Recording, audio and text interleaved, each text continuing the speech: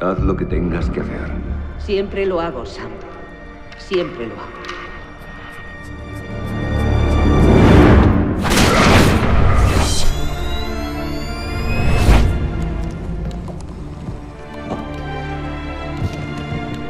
Lo que tenéis que entender es esto. El Sam Fisher que conocíais está muerto. América le mató al pedirle que hiciera una vez más un sacrificio más allá de cualquier límite lógico. Un conductor borracho le mató, un imbécil anónimo que atropelló a su hija y luego se dio a la fuga. Y ella era lo único en su vida que le hacía humano. Y su agencia le mató.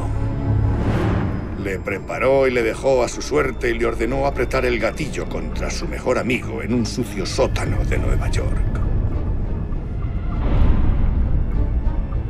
Irving Lambert murió a manos de Sam aquel día. Y Sam murió con él.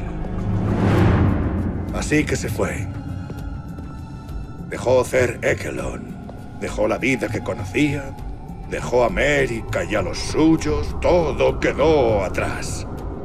Salió del sistema y echó a andar, buscando una razón para seguir viviendo. Y por fin la encontró. Algo en el aire le susurró que quizás la muerte de su hija no fue un accidente. Oyó un nombre y encontró un lugar donde buscar. Una ciudad llamada Valletta. Está en Malta. Disculpe, señor. ¿Sí? Una llamada para usted. Por favor, acepte esto. ¿De parte de quién le llama?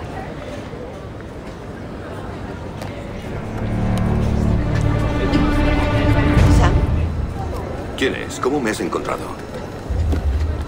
aún soy muy buena, Sam. ¿No reconoces mi voz después de tanto tiempo? Green, ¿qué quieres? Salvarte la vida. Y luego ya veremos. Un grupo de hombres armados ha entrado en el mercado buscándome. Se acercan a tu posición. Si no haces lo que te diga, esta será una conversación muy corta. No pienso hacer nada si no me dices cómo me has encontrado. Somos Cere, que lo vigilamos a todos. Mira arriba, lo verás.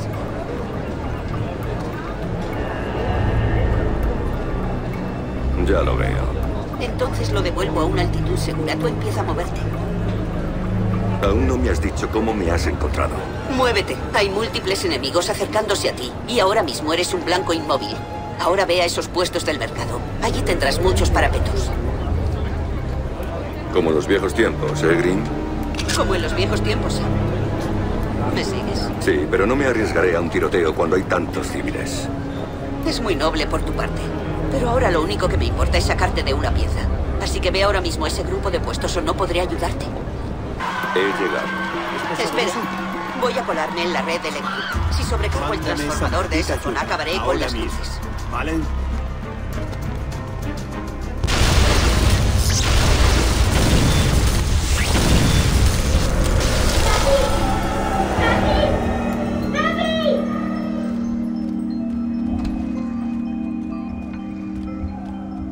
Tranquila, cariño. ¿Qué ocurre?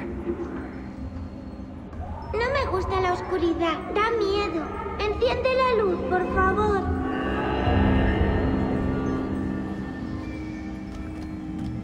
Oh, venga, cielo. No hay nada que temer en la oscuridad. A veces la oscuridad es algo bueno, como cuando quieres ir a dormir. Yo puedo dormir con la luz encendida.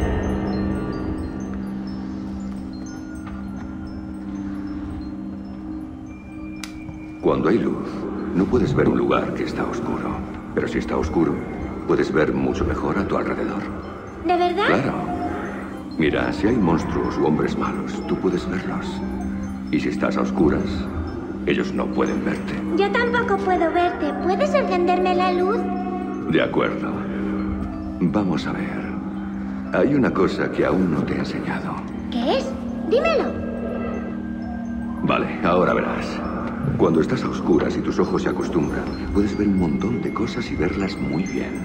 Y entonces puedes hacer cosas con ellas. ¿Cómo qué? Mira el móvil del techo, a que puedes verlo muy bien. Si hubiera monstruos justo debajo de él, como yo puedo verlo, podría hacer que cayera encima de ellos y hacer que huyeran. ¿Y si les cae en la cabeza ya no serían malos nunca más? Esta es mi chica. Papá, ¿qué ha sido eso? Papá necesita que te quedes en la cama. ¿Lo harás? Voy a cerrar la puerta y volveré muy pronto, ¿vale? Sí, papá, te quiero. No te muevas. Ya estás, Sam. Tranquilo y a oscuras, como te gusta. ¡Estás hecho un cagón, Fisher! ¿Me oyes? ¿Qué has pillado, tío? ¿Tienes algo bueno? Esto es una mierda. Tú lo dijiste, joder. Dijiste que habría un par de miles, al menos. Oí que había medallas y cosas que podríamos vender. Y la tía que vive aquí está buena. Podemos esperar a que vuelva. Cobramos en carne, ¿eh? Veo que me entiendes.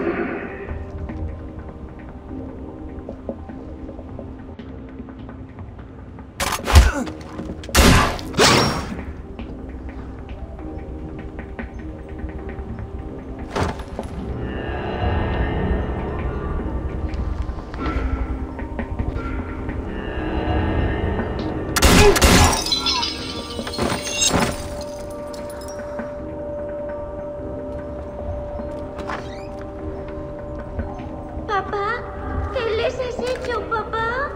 Sara, nena, no mires.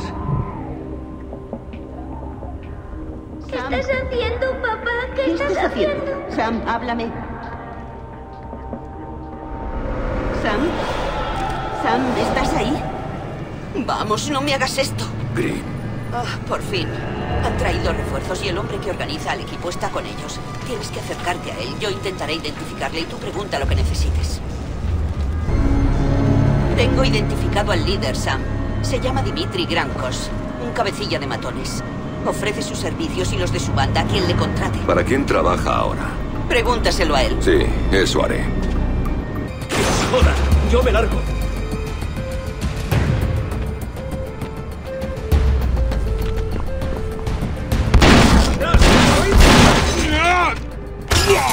¿Me buscabas, gilipollas?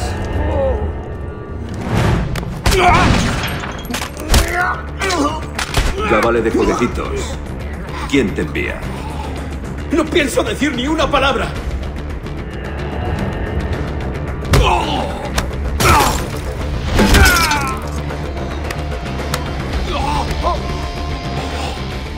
De acuerdo. ¿Quieres saber quién me envía? Es Covin. Andrei Covin.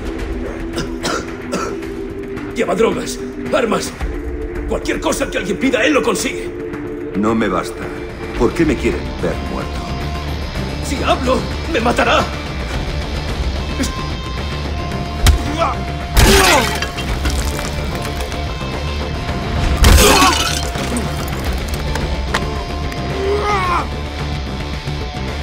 Él conducía el coche que atropelló a tu hija. Solía fanfarronear de ello. Oyó que venías a por él y me contrató para matarte antes de que tú le mataras. Tendrás que devolverle su pasta. ¿Dónde le encuentro? No te...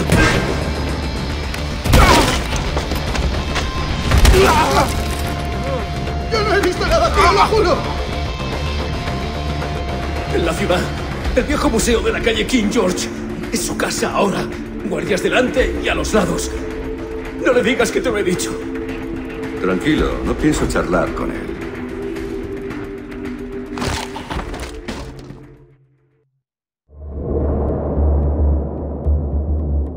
No le digas que te lo he dicho, pero yo estaba seguro de que Sam iría allí. Todo negocio sucio de Malta pasaba por esa mansión. La operación entera de Covin estaba allí y había convertido el lugar en una fortaleza. A decir verdad, el edificio era jodido de asaltar, y eso antes de llenar el sitio de tipos nerviosillos y armados con fusiles. Pero Sam sabía que Covin estaba allí y que tenía información sobre lo que le ocurrió a su hija. Así que Sam iría allí, pasara lo que pasara.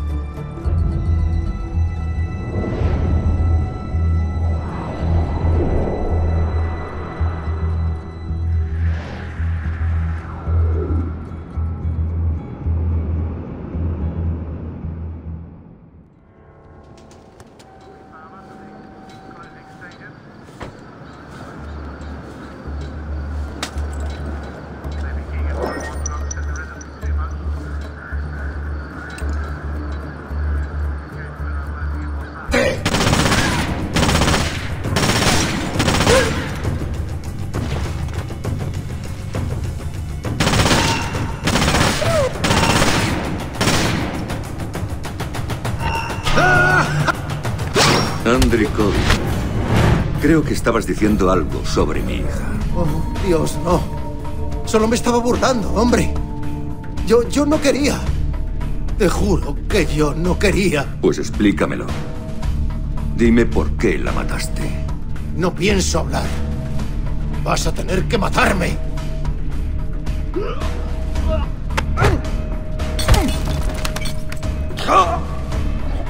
Solo era un trabajo. Ellos me dieron una foto y dijeron que querían un cuerpo. Solo eso, querían un cuerpo. Con ellos no me basta. ¿Para quién hiciste el trabajo? No puedo decirlo. Aún trabajo para ellos. Me matarán si hablo contigo.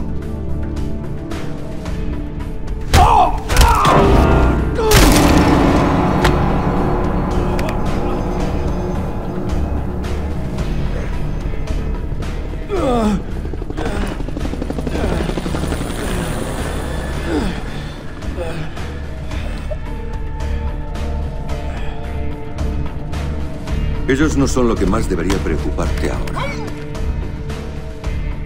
No lo entiendes, Fisher. Están por encima de ti. Están por encima de mí.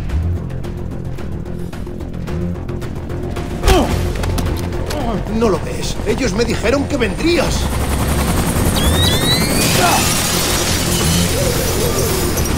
¡Suéltala, Fisher! ¡No te muevas! Sam, tienes que ir con ellos. Y una mierda. Por favor, tienes que confiar en mí. Estás hablando con la dama de hielo, Fisher. Te aconsejo que escuches. Sabe muchas cosas que te interesarían mucho. ¿Por qué habéis tardado tanto? ¡No te muevas! ¡Tranquilito! Mando aquí Ghost Hot One. Hemos asegurado Panzer y estamos listos para volver a base. Está bien, Green. Vale, tú ganas. Pero si esto sale mal...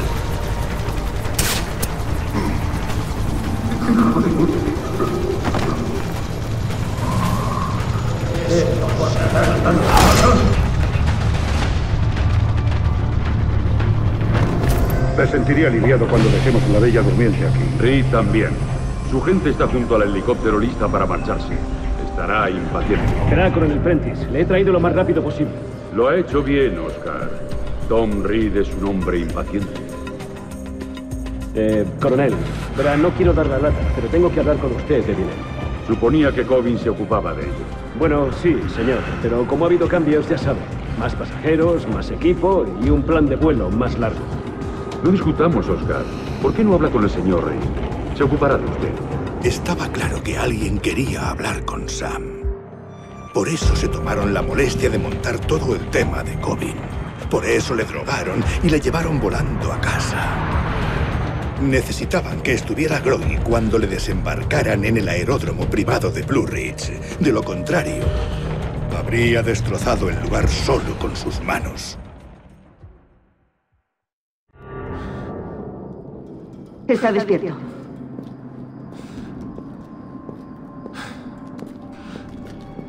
El combustible no es gratis.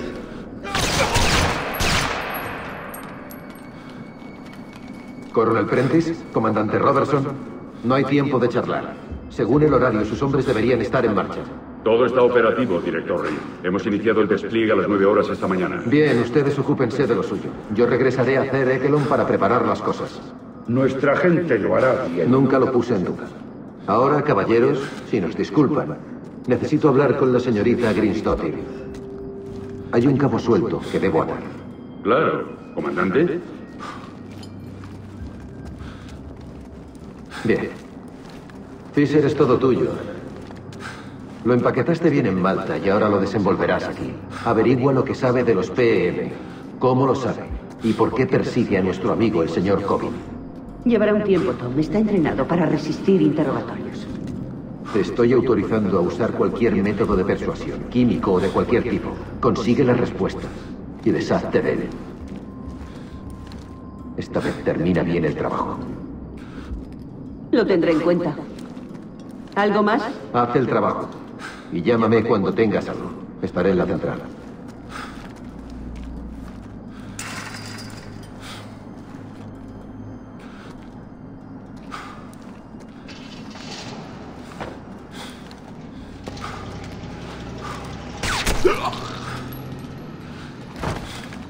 Escúchame. Trabajo para la presidenta Caldwell como infiltrada en Cerekelon.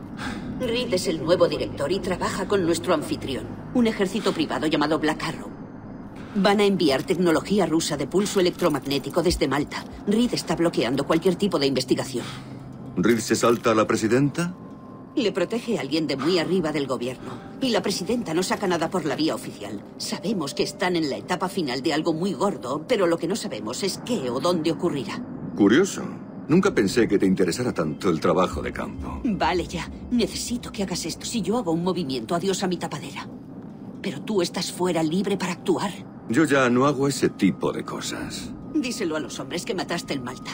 Ahora, o piensan que te soltaste y me atacaste, o estoy muerta. Que parezca real, Sam. Golpea. Haz lo que debes hacer. Grim, deja que te recuerde que dejé este juego. No lo dejaste. Solo hacía falta una pista sobre ella. Una pista sobre Sarah y entraste al juego de cabeza. ¿Qué es lo que sabes de Sarah?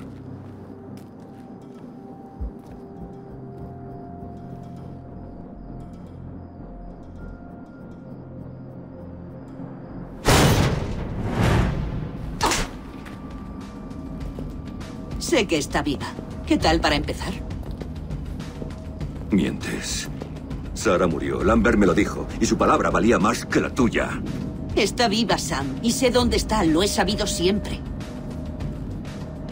Estás mintiendo. ¿Por qué iba a creerte? Porque mi gente la tiene. Si me ayudas, podrás verla de nuevo. Si no, no está en mis manos.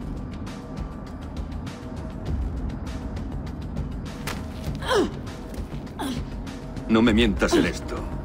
O te mato. ¿Me has entendido? Juro que te mato. Sam, llevo mintiéndote todos estos años.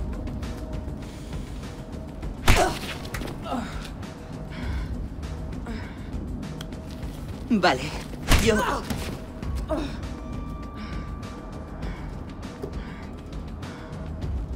Bien, está bien. Buen trabajo. Cállate. Ten. Mi coche está fuera de la valla de seguridad. Es un T-208 rojo. He desactivado el localizador GPS. Cerekelon no podrá encontrarlo. Y llévate esta cámara. Está conectada al móvil. La señal está encriptada. ¿Por si te sientes sola? Por si puedo conectarte con Sarah y comprobar que está viva y sin un rasguño. Ahora hay que sacarte de aquí sin que vayan tras de ti. El C4 te servirá. Hay paquetes fuera. Cógelos y llámame. ¿No me das el arma? Piensa bien a quién disparas. Sí, eso haré. Se convirtió en una maldita. Y entonces le trajeron aquí. ¿Por qué? Y yo qué sé. Esos tíos de operaciones secretas están siempre con sus secretitos, pero nunca me cogen. ¡Maldita sea!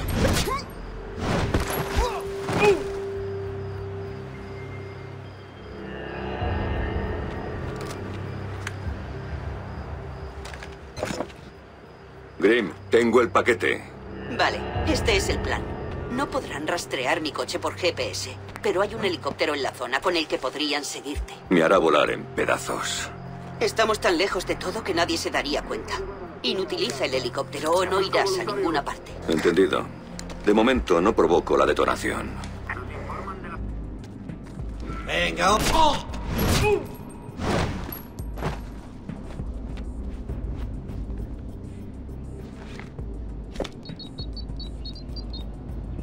Grim, el helicóptero ya no molestará. Ahora tengo que cortar la electricidad principal.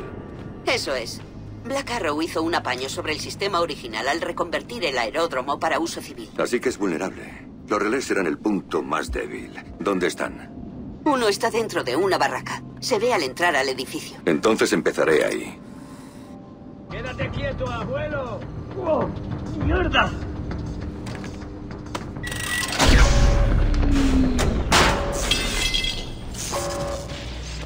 ¡No hay energía!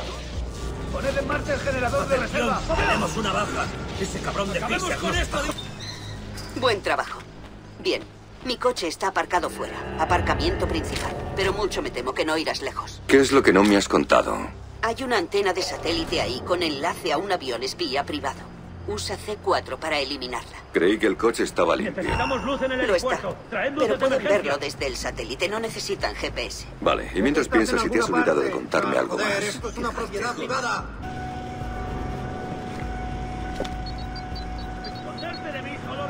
Green, me he ocupado de la antena. Es hora de sacarte de ahí. Mi coche está fuera de la verja. Los vehículos de persecución dentro. No es casualidad.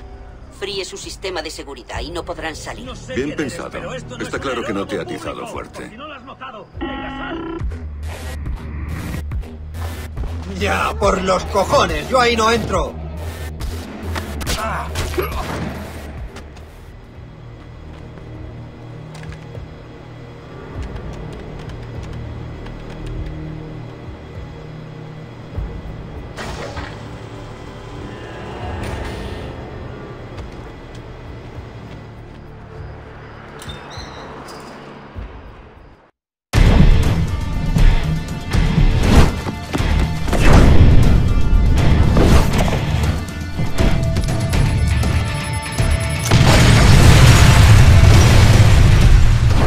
Seguridad Paladín 9. Víctor Coste al habla. Vic, soy Sam. Estoy en la ciudad. Te necesito. Si necesitas ayuda, será mejor que nos veamos. Oye, ¿qué demonios está pasando ahí? Supongo que reconoces el sonido. ¿No te recuerda algo? Sí. Irak. Sam, ¿qué tal está tu pequeña? Está estupenda. Me ha mandado por email un dibujo. Creo que su madre la ha ayudado un poco. Joder. Mis hijos no me hacen dibujos. Ni me escriben. No te escriben porque no sabes leer, tío. Sí, reíos. Pero cuando salga de aquí... ¿Te apuntarás a preescolar? Pues creo que hacen exámenes de nivel para entrar en preescolar. Sam, no sé si Vic lo superará.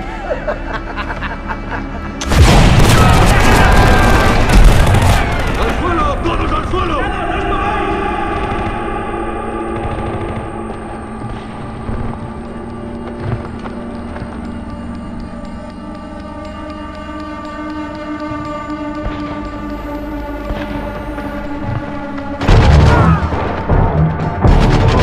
Sam confiaba en mí. Sobre todo por lo que pasamos juntos en el Golfo.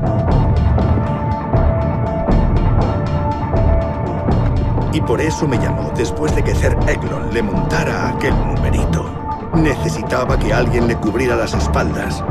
Yo era el único que podía.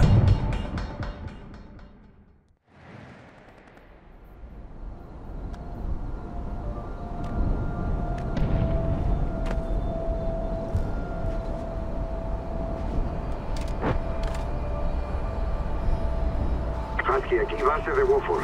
Tenemos en el visor 2 hombres muertos y el jefe de escuadra está desaparecido, quizás muerto. Busca refugio y mantén la posición. Iremos a buscarte. ¿Cómo te llamas? ¿Cuál es el nombre de tu unidad americana? ¿Cuáles serán tus órdenes?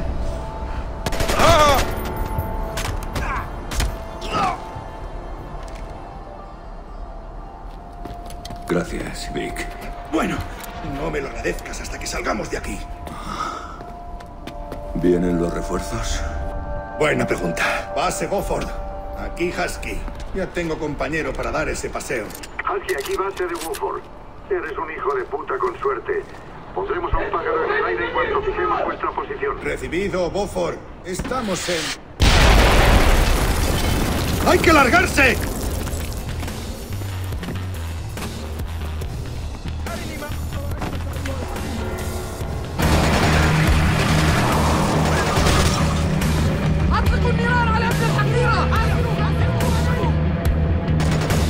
Mierda. Siempre.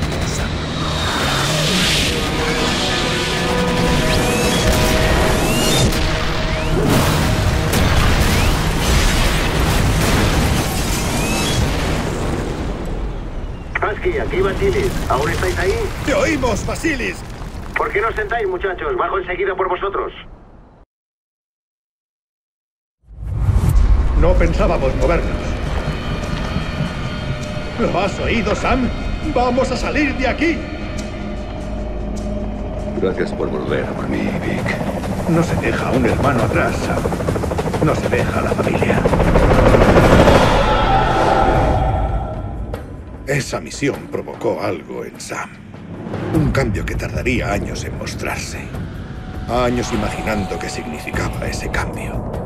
Pero el trato de Sam con Green significaba que necesitaba información de los PM y Black Arrow. Sam nunca pide poca cosa. O sea que esto era grande. La otra cuestión era dónde reunirnos. Elegimos el National Mall, espacio público, mucha gente, entradas abiertas. Complicaría la vida a quienes nos buscaran. Yo podría esquivarlos y Sam podría encontrarlos. Y es lo que hizo.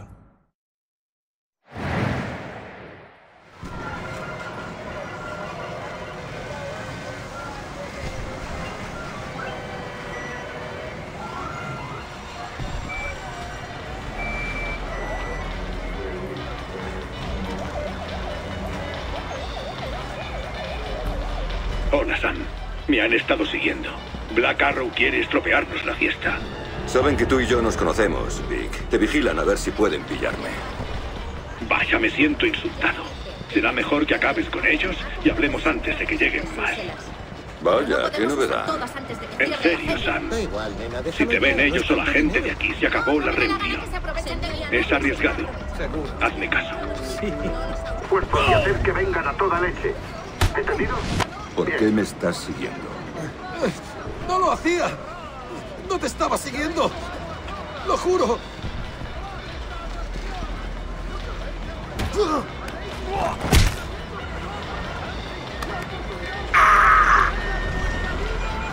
Háblame de Víctor Coste. Es solo un tío. Lo juro. Yo no sé nada más.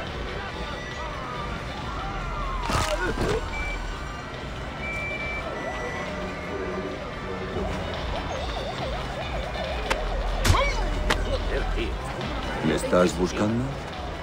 Oh, mierda. Eres Fisher. No me hagas daño. Yo no sé nada.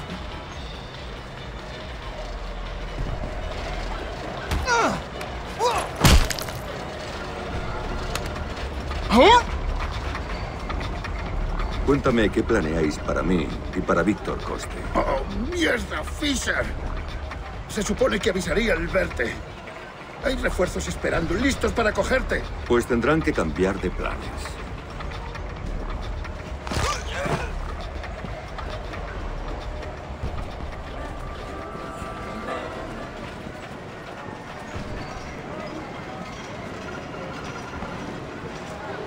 Última vuelta de la noche, la última de la temporada. ¿Hablamos un minutito? ¡Oh, mierda! ¡Tú eres Fisher, no! ¡Mierda! ¡Vamos! Tienen que disfrutar de esto. ¿Por qué sigues a Víctor Coste? Coste es un cebón. Te esperábamos a ti. Me dijeron que avisaras si te veía. Que aquí se esconde. Pero dense prisa. No dejen pasar ni un minuto más porque el tiempo se está agotando. Sí, queridos Vic, amigos. me he ocupado de tus admiradores. Entonces tenemos una ventana antes de que manden más unidades. Pero no podemos esperar, debemos hacerlo ahora mismo. ¿Conoces la zona del monumento? Sí. Hay una caseta aislada justo de frente. Te veré allí, estaré dentro. A la izquierda, tío, a la izquierda. ¿Nos has visto?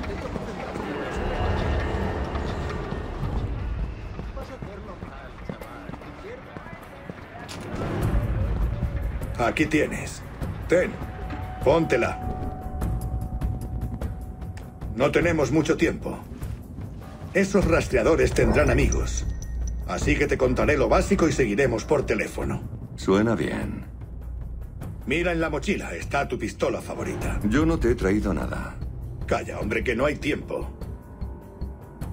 También hay algo que le he pedido prestado a un equipo de DARPA. Es un generador portátil de PM de baja intensidad y corto alcance. La mochila está apantallada. Puedes meter tu equipo dentro. Si lo disparas, freirás cualquier aparato eléctrico cercano. Genial. ¿Qué más tienes para mí? Un archivo en la mochila, pero te lo resumo. Hay un laboratorio de I+D llamado White Box que trabaja para defensa en tecnología de impulso electromagnético. ¿Y? Hace 6 meses contrataron para su seguridad privada a los inútiles de Black Arrow. Es un cambio en su patrón habitual. Nunca usan seguridad corporativa y uniéndolo a lo que me dijiste de ellos... Indica que hay una conexión. Exacto. No es mucho, pero hemos iniciado guerras por menos de eso. Bueno, es hora de que te vayas. Llámame cuando estés en zona segura y te contaré algo más de White Box antes de irte. Lo haré. Cuídate, Vic. Por orden del Departamento No tiene de Obras gracia Públicas, viniendo de ti. la feria y el museo están cerrados. Hemos detectado una fuga de gas. Deben desalojar el lugar inmediatamente y de forma ordenada. ¡Corre, corre! ¡Es una bomba! ¡Esa forma! ¿Me has oído, machote? ¡Ah! Me pregunto... ¡Que no somos tan tontos, joder! ¡Que no vamos a entrar ahí! ¡Ya, por los cojones! ¡Yo ahí no entro!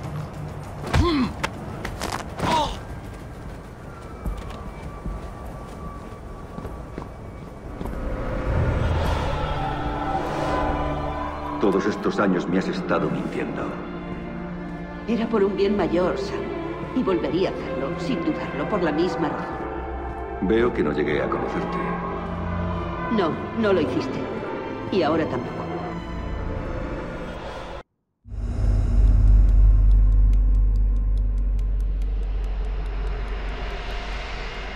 Cuando Sam vino a pedirme ayuda, no iba a decir que no. Siempre había sido un lobo solitario. Y necesitaba que le recordaran lo importante que es seguir vivo si hay alguien que se preocupa por ti. Tras la pequeña fiesta del monumento, Sam fue a por White Box. Los tipos que habían comprado el sitio ya habían conseguido lo que querían y estaban trasladando el equipo fuera. Pero a él no le importaba lo que sacaban. Él quería entrar. Y aunque una estructura de contención de PEM con doble pared no tiene muchas puertas traseras, a Sam le bastaba con una.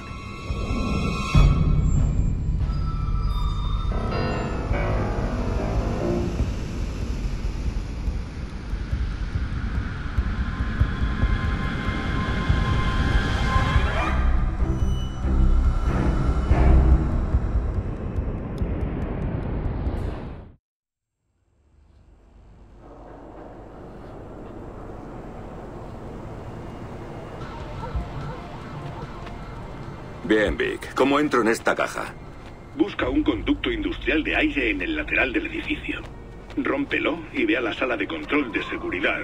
Abajo. Tu próximo objetivo será fácil de distinguir cuando hayas accedido a la señal de las cámaras. Qué fácil lo ves todo.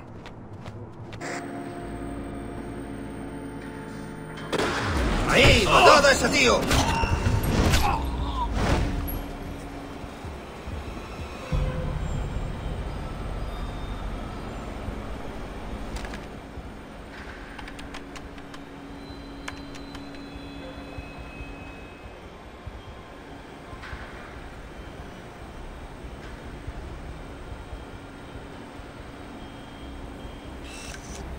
Por otro lado, el café ha mejorado.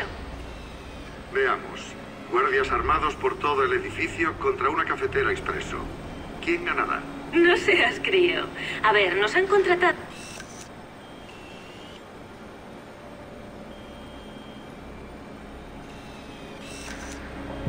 Te lo repito, no obtendremos el efecto amplificador que estamos buscando. Y las lecturas de la 1994. Robertson parecía interesado. Robertson no está preparado para interpretar los datos, aunque se los quede todo.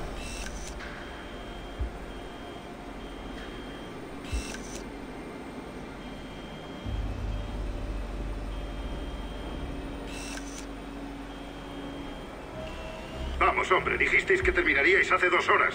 ¿Qué? ¿Acaso no trabajamos lo bastante rápido? ¿Cree que puede decirme cómo hacer mi trabajo? Le diré a Lucius Galliard que están interfiriendo en nuestro trabajo. ¿Qué piensan al respecto? ¿Has oído eso? Sí. Supongo que no sabe que...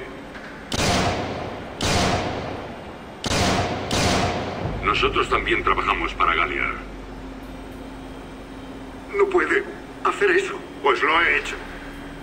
Ahora tienen dos opciones. Volver al trabajo o ser el siguiente. A ella no. La necesito en el punto Bravo. Quédate también con el otro si es útil. Acabad y empezad la fase final. ¿Y el resto del edificio? Que no quede nada. ¿Qué? No puede. Es inaceptable. Tú, deja aquí al genio trabajando. Tengo que supervisar una limpieza.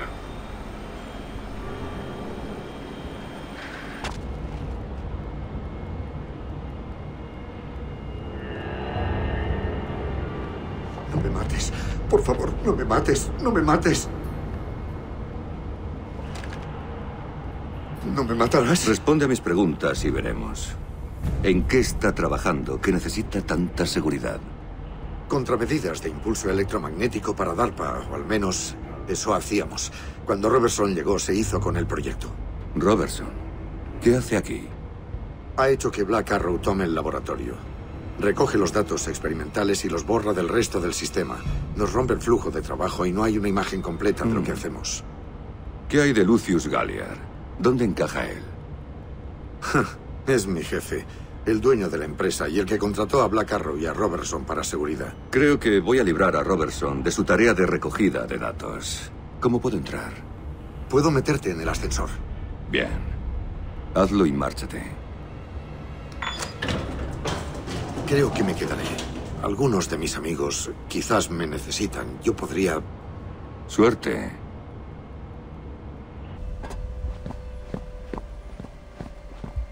Sam, sé que estás dentro de White Box. Puedo ayudarte. Avísame cuando llegues al sistema de Robertson. Así que lo oyes todo. ¡Qué sorpresa! Por cierto, se supone que tienes buenas noticias de Sara. Está al teléfono, tal como te prometí. Sé rápido. ¿Papá? Sara, cariño, ¿estás bien? Me dijeron que estabas muerto, papá. Me dijeron que te habían matado. A mí me dijeron lo mismo de ti. Yo... Sam, se acabó el tiempo. Grimm. Luego. Ahora a trabajar.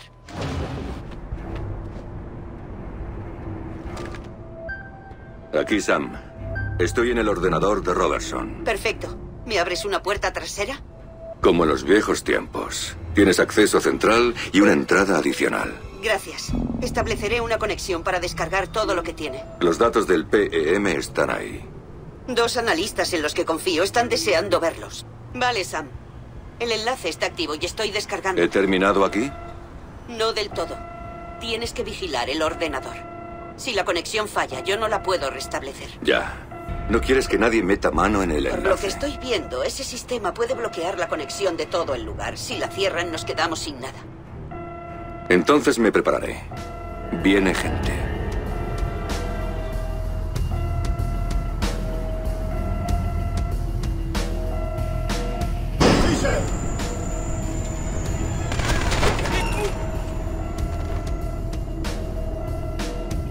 Aquí todo despejado. Pues aquí no. Alguien está rastreando mi descarga. No puedo cortarla y si me encuentran, adiós a mi tapadera y adiós a Sara. ¿De dónde viene la señal? Parece que dentro de White Box, primera planta. El plano muestra un espacio grande, una zona de pruebas. Vale, he pasado por ahí. Es donde guardan el PEM de pruebas. Quizá tengas que usarlo. Haz lo que sea, pero elimina el rastreo. Big, estoy en White Box. Échame una mano. Eso es que vas bien. Sí. Quizá tenga que disparar un PEM aquí dentro para detener un rastreo. ¿Es fuerte el blindaje exterior de este sitio? Más que el culo de un sargento de instrucción. Cualquier aparato eléctrico del edificio queda frito. Y fuera, ni una chispa. Así que sal de ahí. Gracias, Vic.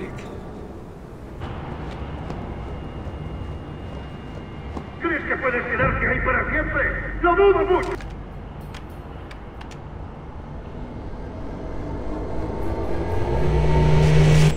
¡Un hombretón con un interruptor! ¡Oh, qué miedo!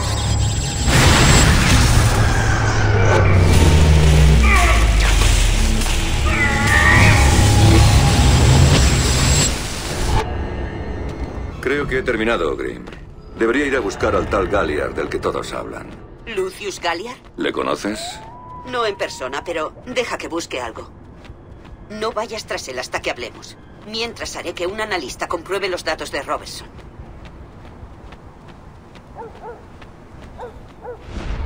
¿Y cómo entró Sam en el monumento a Lincoln? Fácil. Servicio secreto a las órdenes de la mismísima presidenta. ¿Por qué lo enviaron? Eso es más complejo. Veréis, el nombre Lucius Galliard llamó la atención de Grimm. Sabía que era un hombre de negocios con el que Rip trabajaba. Pero Reed mantenía los temas en compartimentos estancos, y ese era un aspecto de la operación al que Green no tenía acceso. Y cómo le cabreaba. Lo que Green sí sabía era que Reed se reuniría con Galliard en el monumento por la mañana, tras el discurso que el vicepresidente iba a dar para que le vieran la cara. La gente de Galliard era la responsable de la logística, por eso él estaría allí. Green se lo contó a la presidenta, a la que no gustó la coincidencia. Quería saber de qué estaban hablando, y eso suponía mandar a Sam al lugar para hacer de espía y lo que fuera necesario. Estoy dentro. ¿Qué hago? La presidenta está en línea, Sam. Tienes que espiar la conversación que Reed tendrá con Galliard. Ponga micros en el monumento. ¿Qué? Ya lo pensamos, señor Fisher. La gente de Galliard limpió el lugar antes del encantador discurso del vicepresidente. Y no había tiempo de poner nuevo equipo. ¿Y cuál es el plan B? Eres tú. El equipo de cámaras de esta mañana está aún allí. Entra en la cabina de control, hackea las cámaras para grabar su conversación y envíanos los datos. Casi nada. En fin, voy a ello. ¿Qué piensas? ¿De qué? ¿Del discurso? Sí, a mí me ha parecido bueno. ¿Hablaste con él? ¿En las primarias? No. Pero me sorprende que la administración...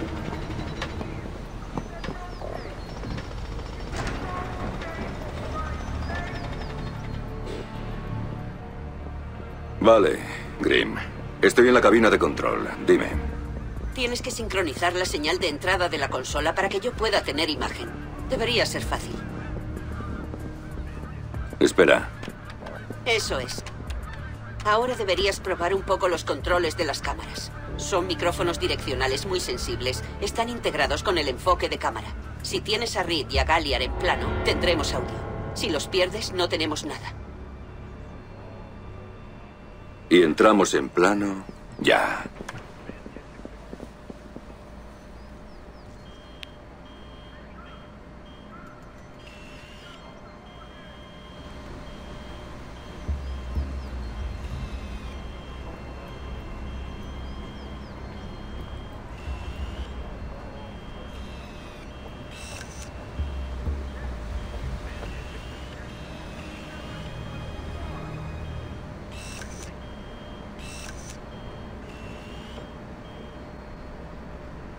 Lucius, me alegra que haya salido. Tenemos que discutir unos detalles logísticos de última hora. Estamos a 24 horas y quiere hablar de cuestiones de papeleo aquí, ahora. El lugar está despejado y sabría que estaría aquí, ya que su empresa organizó el discurso de Samson. Una de mis empresas, sí. Tengo varias firmas, incluyendo a Black Arrow, que supongo es de la que quiere hablar. Podemos hablar de Black Arrow más adelante. Ahora quiero hablar de lo que necesito para que esto salga bien. Oh, ¿ahora sí? Me ha sorprendido lo que ha dicho. ¿Qué piensa del discurso de Samson? Unas palabras muy grandilocuentes. Pagará bien a sus guionistas. Él dice que escribe sus discursos él mismo. Y seguro que eso encandila a sus admiradores. No me gustan las tonterías. No le gusta Samson. No confío en Samson. Tenemos una herramienta mejor. Lo que, por cierto, debería darle en qué pensar. Oh, vamos, ¿me está amenazando? Creí que ambos éramos seres civilizados. Es lo que su gente quería. La gente a la que represento quiere que se ocupe de Fisher. Deje de perder el tiempo y deje de gastar su dinero. Si Megiddo empieza a enfriarse... Dejaré algo muy claro, Reed.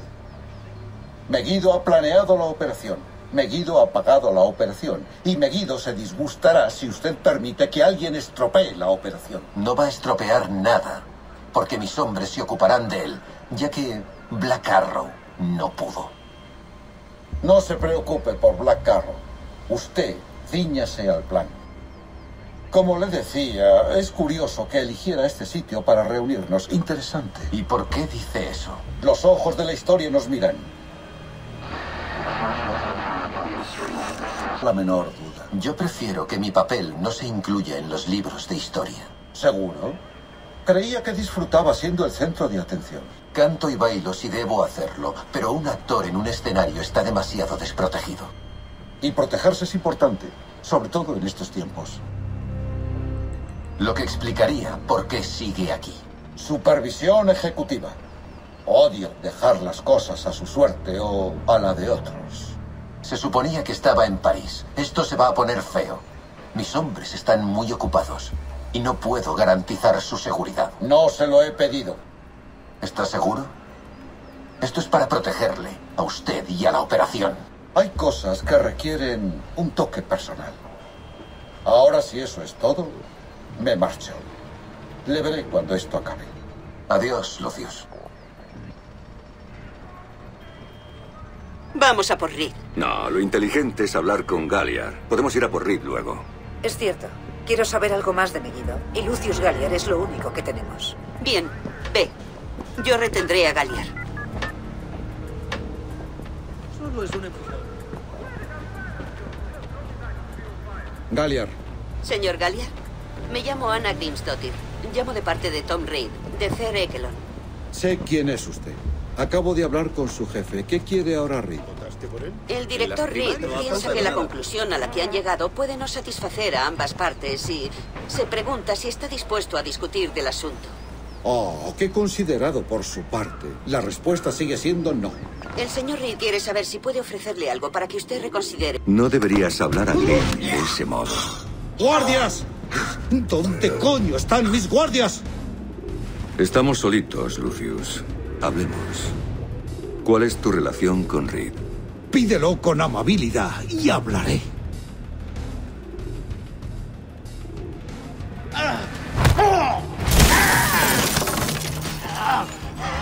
Él solo compró mi ayuda. Oh, qué ciego estás. Esto es más grande que Reed, más que Sir Ekelon. Ellos son solo instrumentos. ¿Y por qué Reed te quiere fuera de la ciudad? No. Tienes que mejorar tus técnicas de interrogatorio. Hay mucho.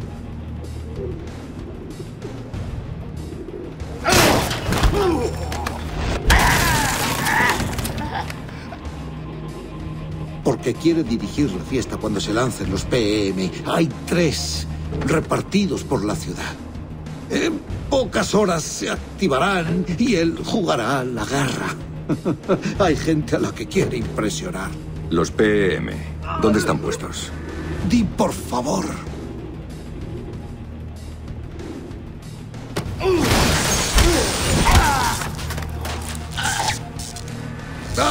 No lo sé. Es parte del plan. Ya ves. No puedes detenerlo, Fisher. Te va grande y es tarde. La gente para la que trabajo. Esto es solo parte de lo que tienen preparado. Megiddo, ¿dónde están? A lo mejor, Fisher.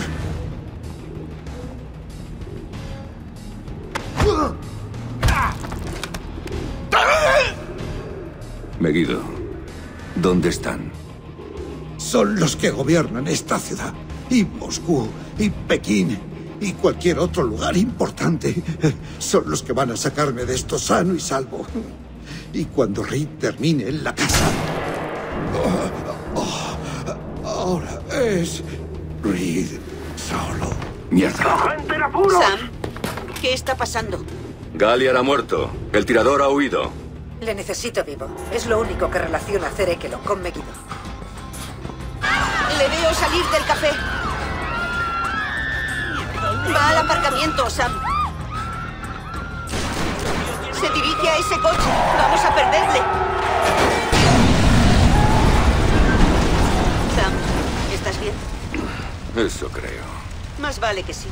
Hay numerosas fuerzas de Sir Ekelon cubriendo tu posición ahora mismo. ¿Qué hay de los polis? Sir Ekelon los sacó después de despachar al tirador. Entonces, a dar caña. Tienes que sacarme de aquí. El agente del servicio secreto que te coló intentará sacarte. Hasta que llegue, estás solo. Hora de irse, Sam. Tu chofer ha llegado. ¿Dónde? En el puente, detrás del café. Ve.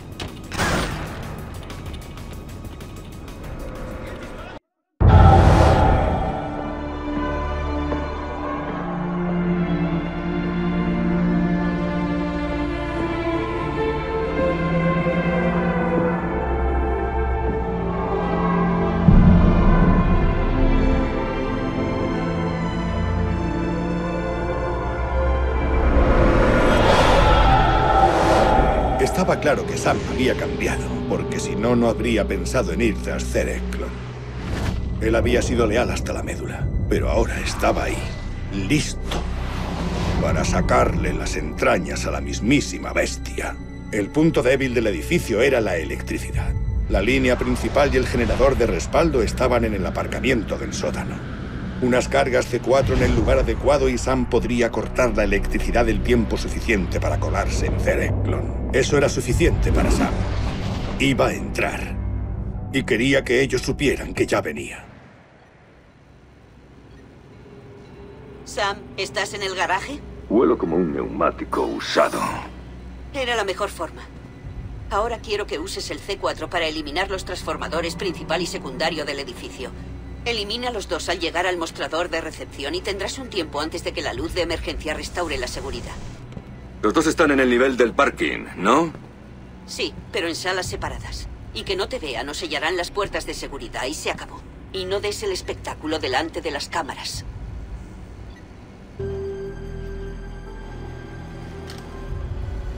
Date prisa, Sam. Mi contacto dentro me ha enviado un mensaje. Seguridad le está buscando. Es un técnico llamado Charlie Freiman. Y por si lo preguntas, sí, confío en él. Ah, me quedo más tranquilo. ¿Dónde está? Cerca del servidor. Encuéntrale antes que ellos o no podrá ayudarte.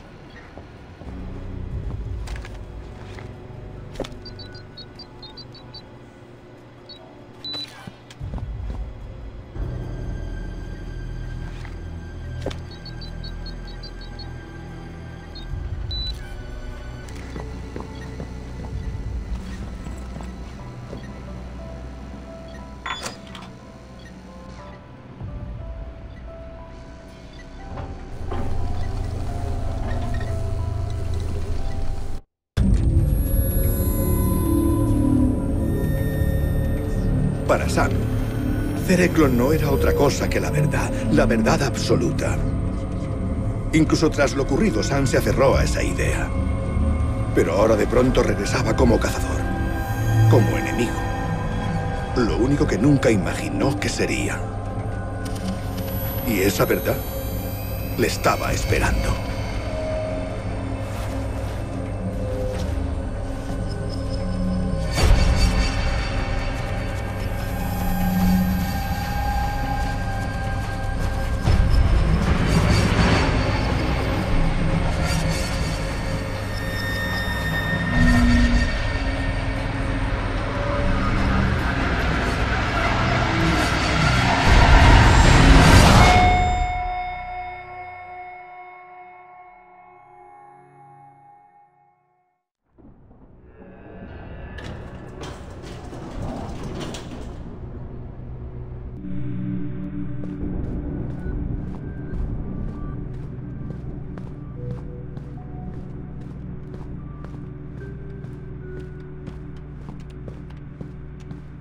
Lo siento.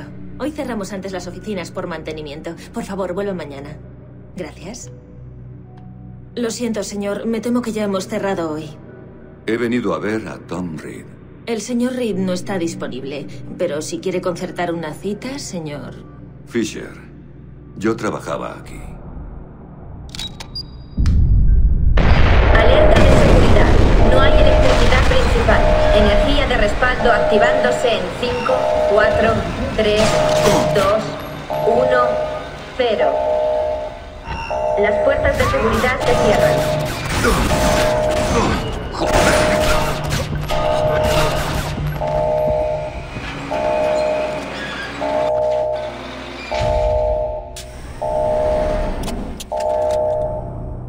Sam, Freiman me acaba de dar su posición. Está esperándote en el despacho, cerca del servidor. Recibido.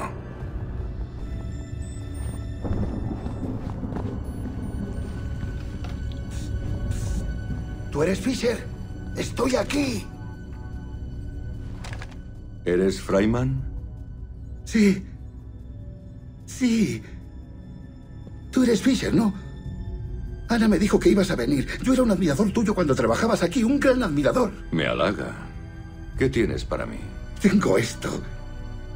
Visor de sonar de ultrafrecuencia. Mejor que los que llevan los nuevos Splinter Cell. ¡Pruébalos! Ajá. Con este pequeñín puedes ver en la oscuridad, a través de las paredes, lo que quieras. No está mal. Además, los he trucado para que puedas ver las rejillas láser de los sistemas de seguridad. Si rompes el haz, la ametralladora en torreta te fríe. ¡Chungo! Yo programé el algoritmo. Lo siento. Solo una cosa. Las unidades de élite llevan equipo similar, así que si tú les ves, ellos pueden verte. Gracias. Ahora debes marcharte. Estaré bien. Les diré a los de seguridad que estaba leyendo en el váter. Me llevarán a mi despacho. Tú, sin embargo... Que tengas suerte.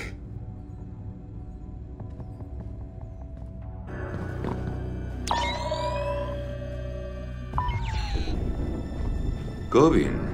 Mira, Reid. Era parte del trato. Protección. Bien, pues protégeme. Te lo aseguro. Está aquí. Tienes que hacer algo ahora mismo. Me alegra volver a verte.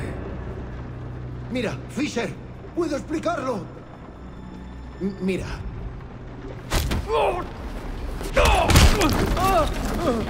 Nadie va a venir a salvarte esta vez, Henry. Ahora dime, ¿en qué coño está metido Reid? Reid trabaja con Megiddo, usando a Cerekelon para colar PEM en el país y activarlos en Washington. Yo ayudé a ponerlos, solo eso.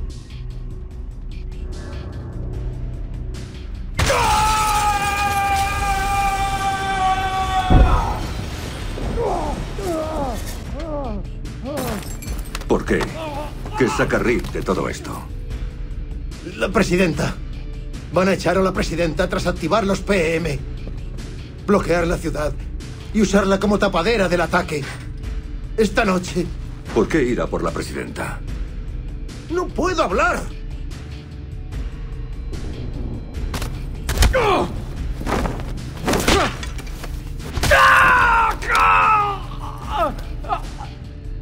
Ella no entra al juego, pero el vicepresidente ya está con Megiddo. Reid consigue una medalla y un gran ascenso después del follón.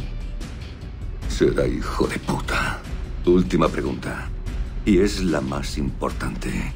¿Qué sabes acerca de mi hija? Si te lo digo, vas a matarme.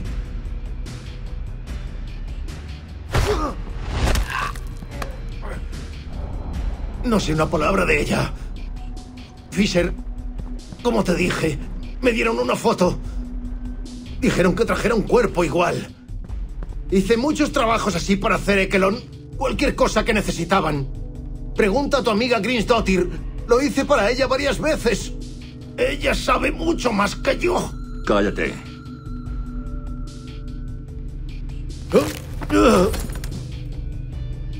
¿Aún vives? Eso es bueno, ¿o no?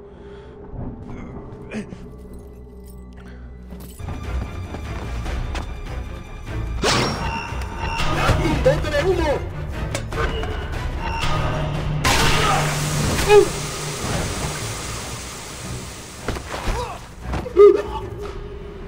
Grim, he tenido una interesante charla con tu amigo Cobin.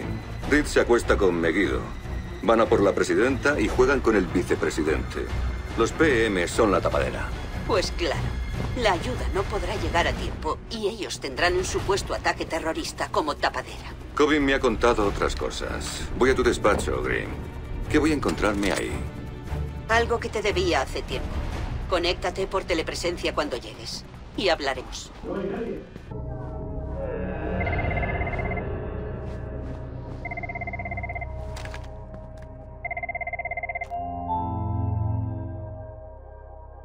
Ahora háblame de Sarah, Grim. Dime por qué me mentiste. Fue decisión de Lambert, Sam. Pensó que así te protegía. Tenía un sistema de grabación en su despacho. Todo lo que entraba, él lo grababa. Antes de lo de Nueva York, me dio los códigos de acceso. Los archivos solo se ponen en marcha in situ y solo por mí. Esto es lo que grabó sobre Sarah. Sarah Fisher, recibí informes sobre una amenaza plausible contra ella. Venía de un topo dentro de la propia Cerekelon. La amenaza contra Sarah podría usarse para atraer a Sam. Fisher se vería comprometido y no podría permitir eso. Tomé una decisión difícil. Fingí la muerte de Sarah y la saqué de todo esto. Sin ella, Sam podría hacer lo que era necesario hacer. Él sufriría, pero ella viviría. El resto eran detalles. Preparar la nueva identidad para Sara, ponerla a salvo. Buen trabajo, Ana, y mantenerla oculta. Después usar a esa rata de Kobe para que nos trajera un cuerpo que pudiera suplantarla. Y luego mentir a mi mejor amigo. Decirle que su hija estaba muerta, aprovechar su dolor y usarlo para los objetivos de Ekeron. Y lo más triste de todo esto es que nunca descubrí al topo. El peligro para ella y para Sam sigue ahí. Por eso todo esto debe seguir oculto. Tú y yo lo sabemos, nadie más. Quizás algún día...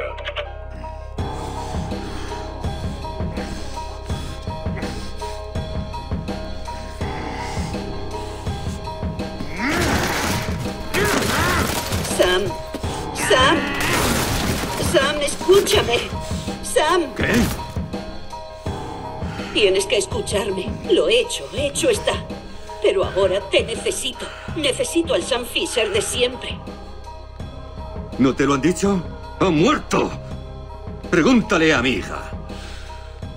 Sam, por favor.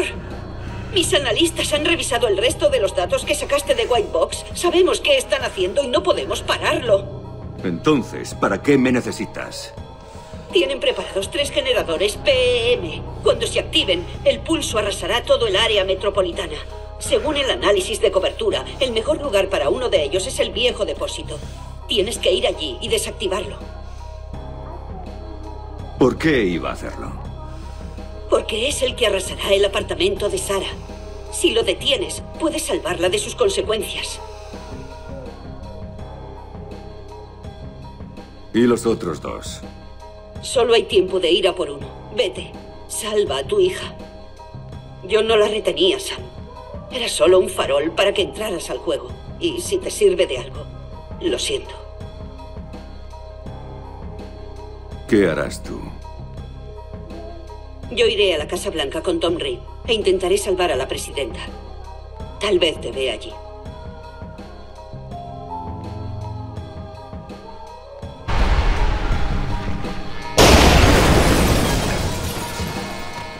Atención, el protocolo 2319 está activado.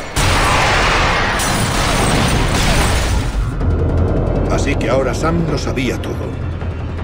Sabía que su mejor amigo, al que había asesinado, le traicionó por la mejor razón que pueda existir.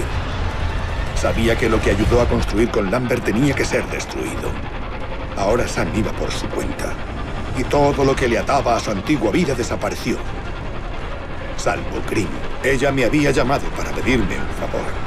Era muy tarde para detener los otros PM, pero quería sacar a Sara de allí. Sam se lo merecía. Mientras ella estaría en la Casa Blanca haciendo lo que quiera que fuese que tuviera que hacer allí. Así que dije que sí. Desde luego no iba a dejar a Sara allí cuando se armara el follón. Y desde luego tampoco iba a abandonar a su padre. Ni siquiera cuando éste entró a su aire sacando información a leches a los soldados. Aunque eso era típico de Sam. Típico del Sam más loco.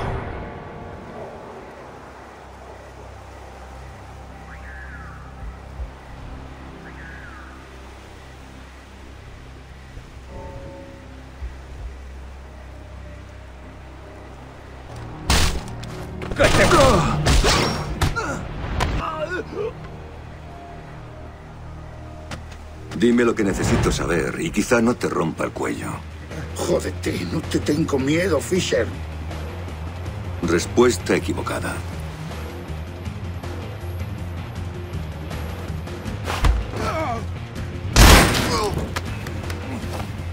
Eso es un generador de impulso electromagnético. ¿Cómo lo apago? No lo sé. Y si lo supiera, no te lo diría, capullo. Qué gracioso. Ahora, dime lo que quiero saber.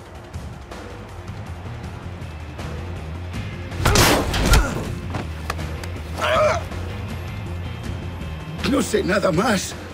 Lo juro. No me hagas perder el tiempo.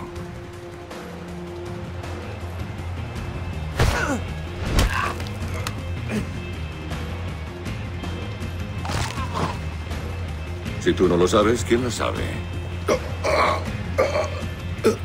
científicos que ha traído Prentice en el almacén van a eliminarlos cuando activen el PEM. Ya lo sabe. No, no sigas.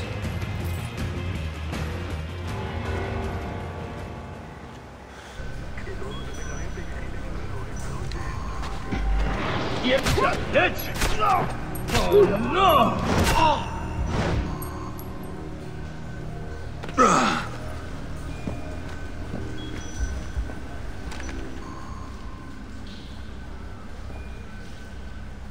No sé quién eres o qué haces aquí, pero gracias. Ellos iban a... Tranquila. Hay un arma de pulso electromagnético oculta a 30 metros de aquí. Van a activarla esta noche. Dime cómo la detengo. No puedes. Hay 2 generadores allí. Cuando se activen, alimentarán el PEM y se descargará el pulso. ¿Cuál es la trampa? Si te cargas un generador, el otro automáticamente se activa y cada uno es suficiente para alimentar el pulso. Así que hay que volarlos al mismo tiempo. Sí. O se lanzará el pulso. ¿No tienes un amigo? ¿No hay otra forma de hacerlo? Siempre hay una forma. Ahora márchate. Aquí las cosas se van a poner feas. Se pondrán feas en todas partes.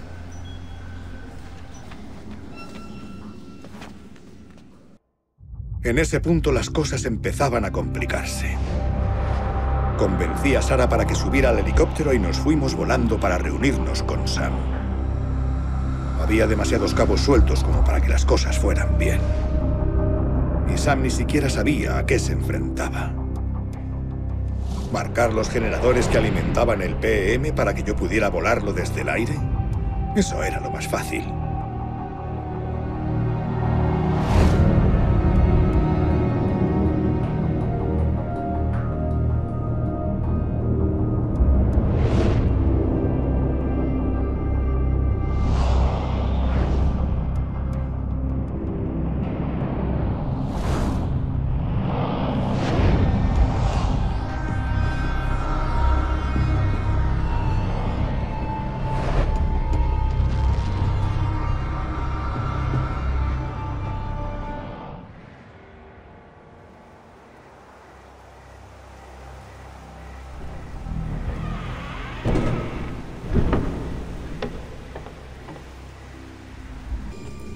Vic, malas noticias. Ya, menuda novedad. ¿Qué pasa ahora?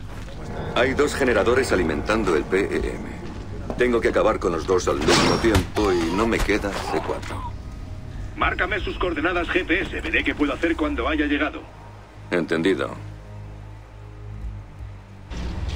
¡Oh, no!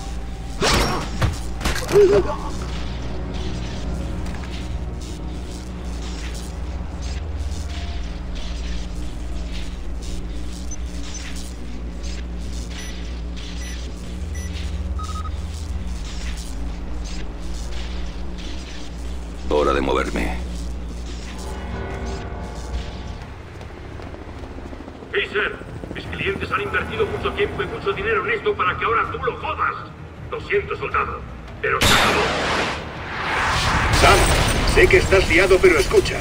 Grimm me ha hecho recoger a Sarah para ponerla a salvo. La llevo a bordo y vamos a verte. Papá, ¿qué está pasando? Víctor me ha explicado algo, pero no entiendo. Tú sujétate bien, cariño. Todo va a ir bien. Llegamos en 2 minutos, Sam. Pero dame las coordenadas del segundo generador si quieres que te ayude. Puedo conectarte con el comunicador de Prentice. Va, y no dejes que te disparen antes de que yo llegue. ¡Atrás! ¡Nos ocuparemos de él en tierra! ¿Crees que tiene gracia? Vamos, Pues vamos. mira. Vic, ¿me recibes? ¡Alto y claro! Sam! Justo a tiempo, ¿eh? ¡Tire, tire! ¡Sáquenos de aquí! ¡Arma lista! ¡Nos disparan! Sin bromas, ¿vale? Ponte a cubierto. Esto se va a poner calentito.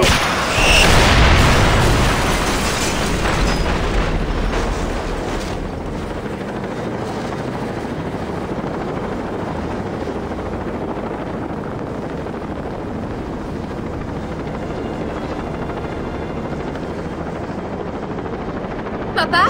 Sarah. Sarah. Sarah. Creí que estabas muerto. Me dijeron que habías muerto. Sam, lo siento, pero recibo señales de radio de Black Arrow y no nos queda más tiempo. Te dejaré que te sientes con ella, pero hay que largarse. ¿Todos estáis sentados? Próxima parada, Avenida de Pensilvania 1600. ¿Grimm está allí? En nuestro último contacto me dijo dónde encontrar a Sarah. Dijo que intentaría detener a Reed. No sé nada de ella desde entonces. Vamos a ir a por Ana, ¿verdad, papá? Porque ella cuidó de mí cuando tú estabas fuera. Podría haberme dado un nuevo nombre y dejarme tirada, pero no lo hizo. Y nosotros no vamos a dejarla así, sin más. Ahora no. Tranquila, cielo. Vamos para allá. Pero tardaremos un poco. Debo asegurarme de que la ruta de vuelo está fuera del alcance del pulso electromagnético. ¡Dios mío!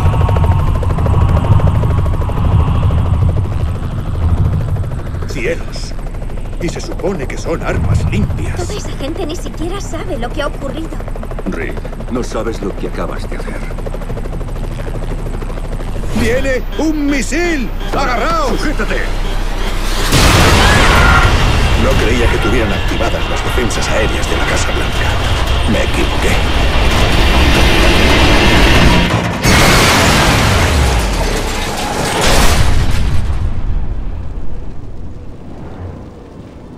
Vic, ¿estás bien?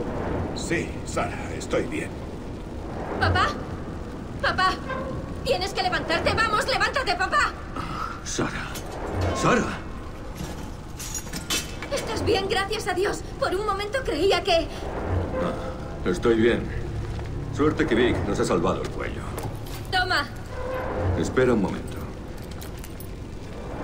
Tanto para nada. Ya no me sirve para nada. Lo necesitarás más que nosotros. ¿De dónde has sacado el chaleco? Del helicóptero. El accidente ha roto todo lo demás. Los lanzacohetes están por ahí. Eso creo yo. ¿Sam? ¿Qué demonios haces aún aquí? Saca tu culo de aquí y ve a la Casa Blanca. No pienso dejar a mi hija aquí, Vic. Sarah, ¿ves algún modo de pasar? No te preocupes. Ella estará bien, Sam. Estamos a 6 manzanas de mi oficina. Mi gente vendrá por nosotros. Grimm necesita ayuda y rápido. Grimm puede esperar. No pienso arriesgar de nuevo a Sarah. Papá, es cierto. Ve a hacer lo que has de hacer. Confía en mí. Estaremos bien. Te veré muy pronto, lo prometo.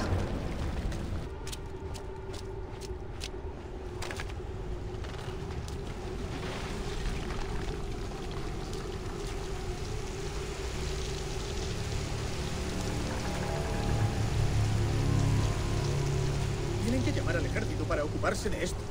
Que llamen a la Guardia Nacional. Ya lo han hecho, tío. He visto una fila enorme de Humvees dirigirse al centro. Tíos con trajes negros salían de los coches y ponían control. 15, ¡vamos! No son la Guardia Nacional. Esos son Black Arrow. No funciona. ¿Y el desfibrilador? No tenemos Los niños estarán bien. No tenemos nada. En cuanto los teléfonos funcionen de nuevo, llamamos a tus padres y nos aseguramos de que están bien. Pero no están bien. Ni siquiera sabemos qué está pasando aquí.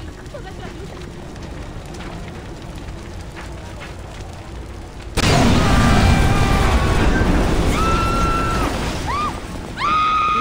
¡Soltadme, joder! Lo siento.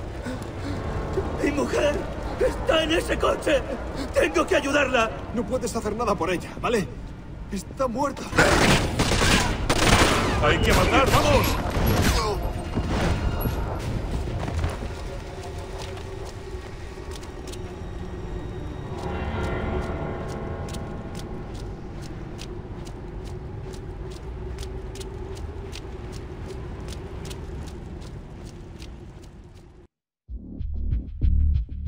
Era un día de perros para la Casa Blanca. El perímetro de Black Arrow pretendía quitar a los civiles de las calles y evitar testigos. Además, había un cordón interior en la Casa Blanca para que nadie molestara a Reed mientras hacía el trabajo sucio. Después de todo, el rango de los PM era limitado y el ejército tendría transporte aéreo para traer su gente a la ciudad. Y entonces habría muchas cosas que explicar. La solución de Reed era brillante. Si la caballería aparecía después de acabar con la presidenta, Black Arrow había venido para ayudar a proteger la Casa Blanca y a su nuevo presidente. Si llegaban antes, Black Arrow sería la cabeza de turco, y su resistencia le daría cierto tiempo para acabar el trabajo.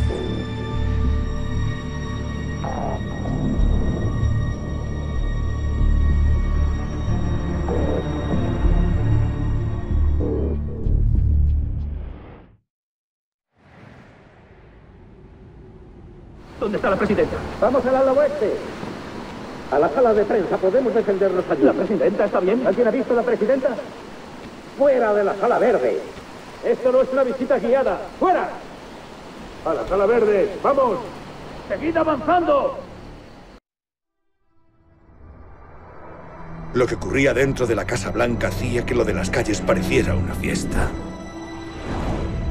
La gente de Reed estaba dentro, no Black Arrow, limpiando todo sala a sala. Rick desactivó parte de la seguridad del tercer Eklon y el PM se ocupó del resto. La presidenta solo tenía al servicio secreto y no eran suficientes.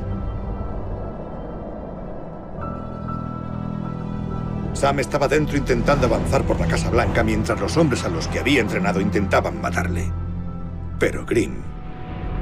bueno, aún lo tenía peor.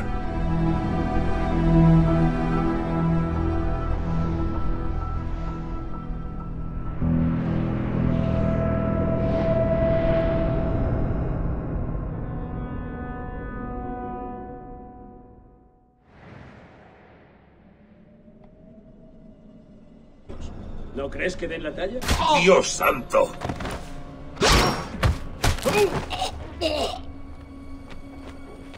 Sam, tenemos una oportunidad. Reed ha dejado al vicepresidente Sampson en el salón de baile con guardaespaldas. Espera presentarse como nuevo presidente. Me pilla de camino al ala oeste. Hazle una visita. Luego ven a la sala de prensa. Ya veremos cómo enfrentarnos a Reed.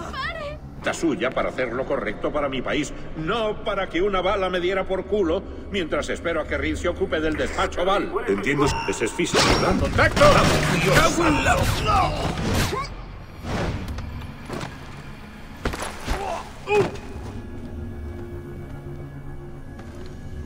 No ha corrido. He sacado Muy de listo. mis zapatos.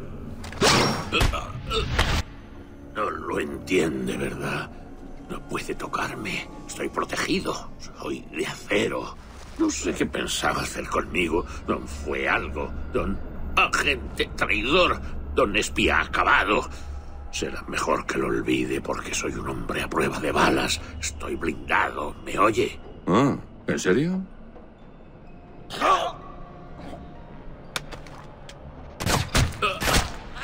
¡Me ha disparado! Yo revisaría ese blindaje a prueba de ¡De balas. puta! ¡Me duele!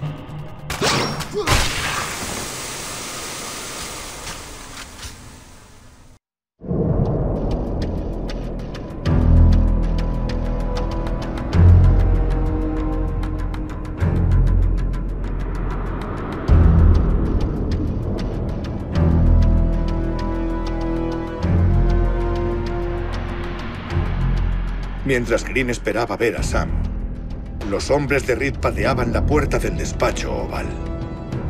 Ella estaba allí y veía cómo el personal de seguridad de la presidenta se reducía cada vez más. La idea era que Sam se reuniera con Green en la sala de prensa donde pensarían qué hacer después. Desde luego, Green ya tenía un plan, pero no se había molestado en decírselo a Sam. Aunque le habría sorprendido, hay cosas y hay gente que nunca cambian.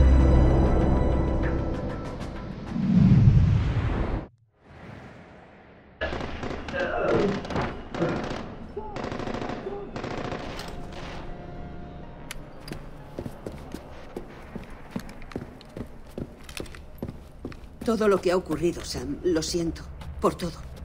Creía que teníamos prisa. Así es. Tenemos que acercarte a Reed, pero hay que hacerlo sin provocar que ataque a la presidenta de inmediato. ¿Alguna idea? Sí, pero te va a doler. Haz lo que tengas que hacer. Siempre lo hago, Sam. Siempre lo hago.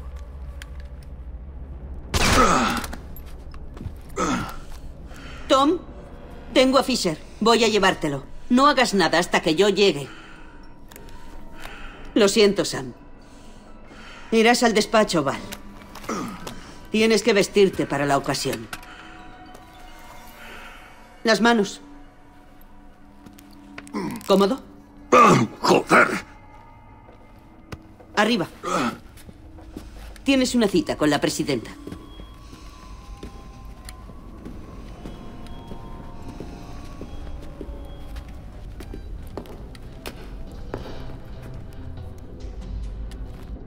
Todo este tiempo me has estado mintiendo. Fue por un bien mayor, Sam.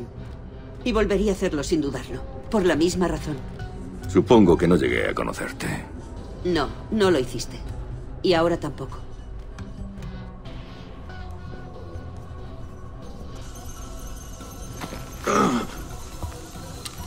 Vaya, por fin os habéis decidido a venir. Buen trabajo, Ana.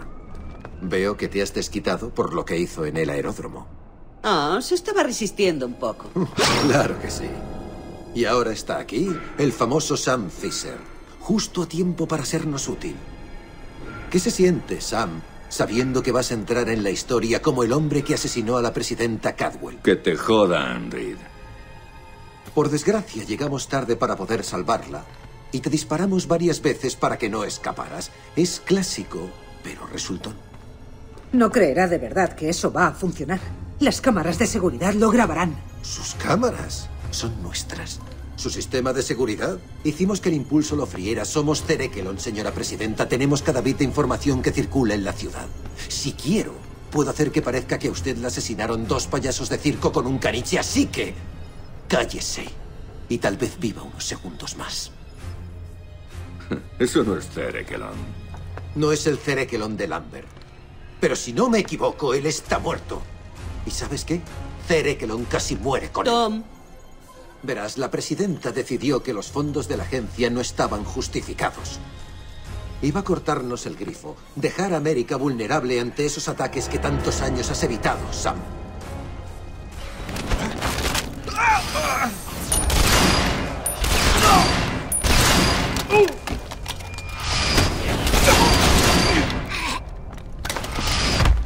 Señora presidenta, ¿está bien? Sí, estoy bien, gracias. Hijo de...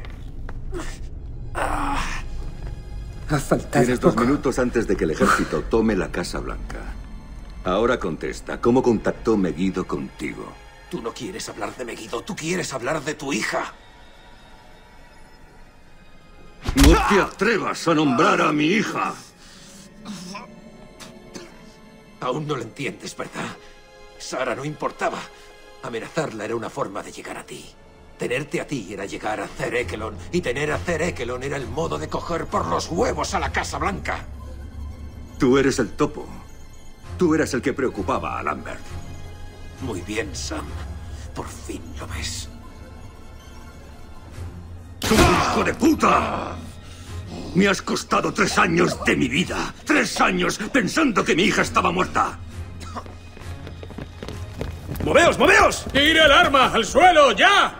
Capitán, gracias por rescatarme. Yo no veo a nadie más con nosotros y creo que usted tampoco. No, señora. La sacaremos de aquí. Gracias. Despacho va al asegurado. Tenemos a la presidenta. La presidenta está a salvo.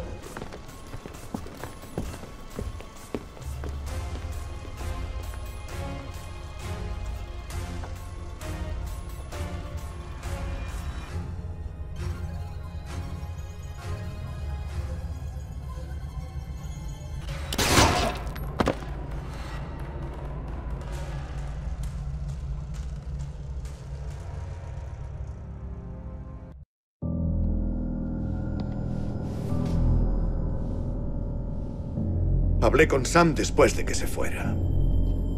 Me dijo que él y Sara iban a tomarse un tiempo para estar juntos. Hablaba de aprender lo que de verdad importa en la vida. Y de por qué uno tiene que volver a buscarlo. Hablaba de la familia.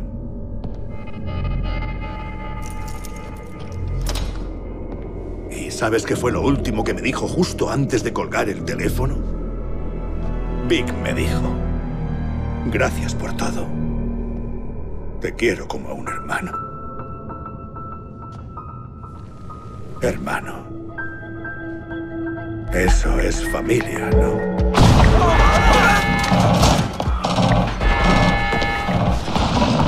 Sí. Lo que yo pensaba.